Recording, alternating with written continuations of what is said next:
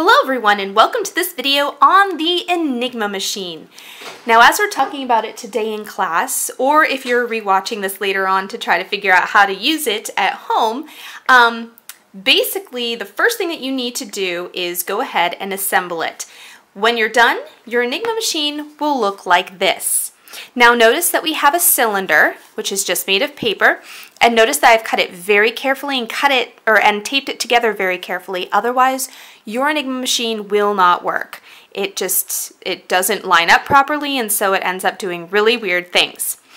Now, the other thing that you're going to have are these rotors. Now notice that they slide freely, but they also are a bit stiff on here, so that way they don't go sliding very easily. Once you've started coding or decoding, you want to make sure that these don't move because otherwise it'll totally mess up your code.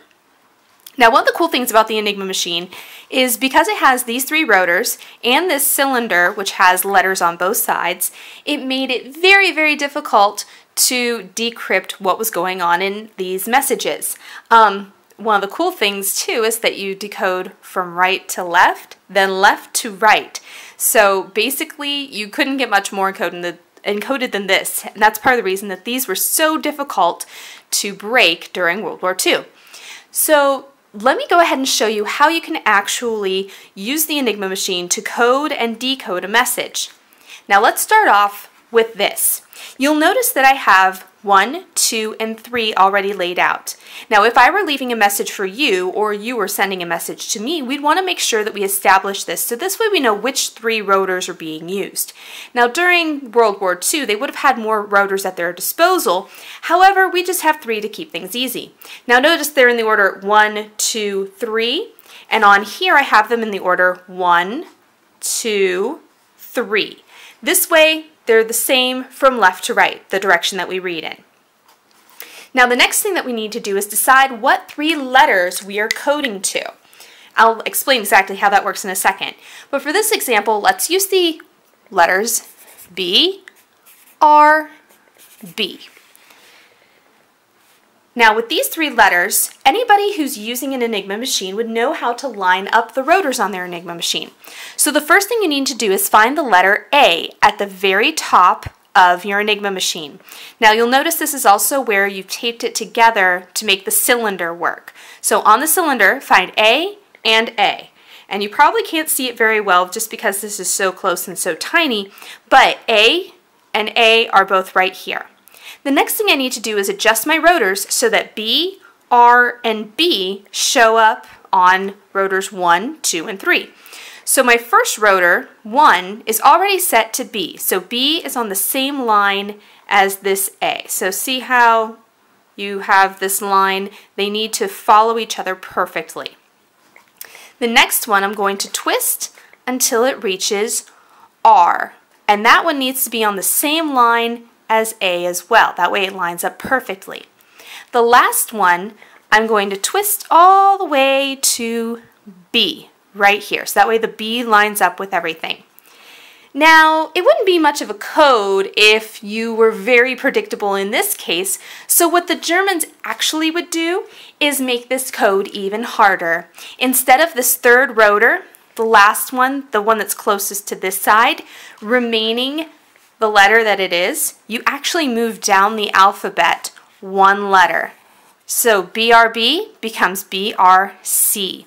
So that way, if anyone finds your code, even if they kind of can figure it out, if they got this one wrong, they are out. So instead of having BRB, I'm going to go ahead and turn this rotor one more time so it's BRC. So this one's now set to C, being on the same level as A.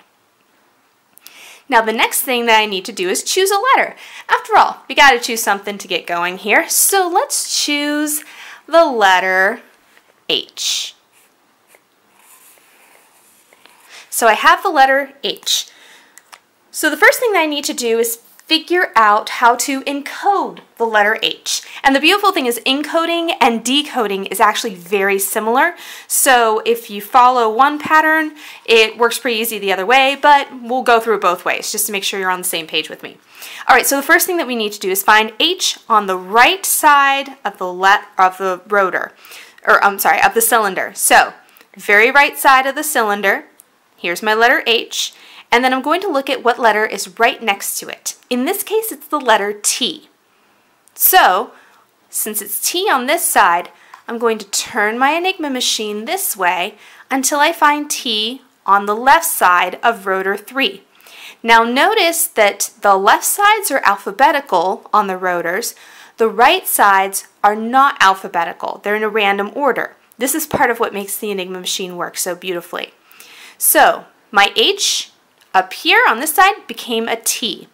Next thing I need to do is look along here and find the letter that's next to it on the next rotor. In this case, it's the letter X. So T becomes X.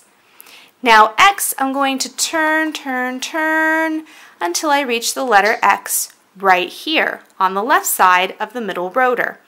So X is right here, H becomes T, T becomes X, and now X becomes Q because Q is the letter right beside it. I'm now going to turn again until I find Q right here. So I've got my Q, and now I'm going to find the letter that's right next to it. In this case, it's I. Now, because we're working on this side, we're going to start turning the cylinder this way instead of this way.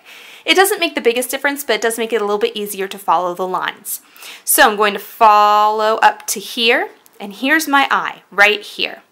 Now I is going to become J. Notice that they're together, same line. Now this part gets a little bit more tricky because it's harder to find the letters on this side since they're not in alphabetical order. However, we can still find them. So J, I'm going to kind of follow this line down here.